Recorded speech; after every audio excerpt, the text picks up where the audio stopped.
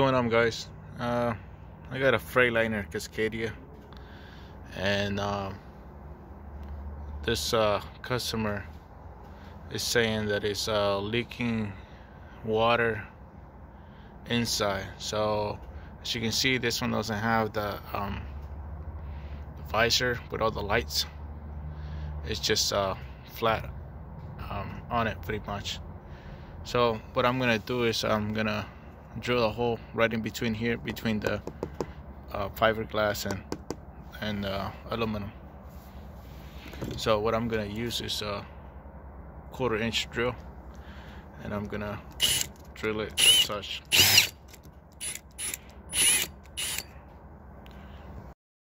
So what I did is I drilled a hole right in between here, and as you can see, today it's not raining, but when it rains, all that water is gonna come out through here. So I'm gonna do the same thing on the other side. Hopefully that one I can record it, but I'll do my best to show you guys how to do it.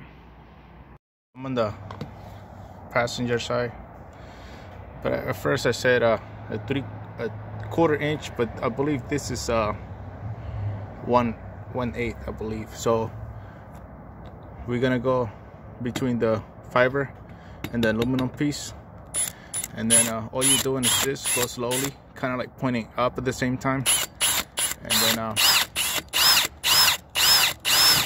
so once you touch the other side, you can see, look at all that water. So that water doesn't have anywhere to go. So if you try to do this,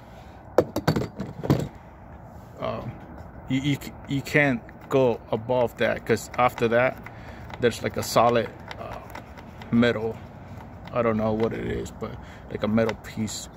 So you kind of want to drill it going up at the same time. You can see there's leaking water from there. But this is like, not all the time you're gonna have this problem. Another time could be your light too, but as you can see, all the lights are properly on it, sealed correctly. You can see there's water coming out of there.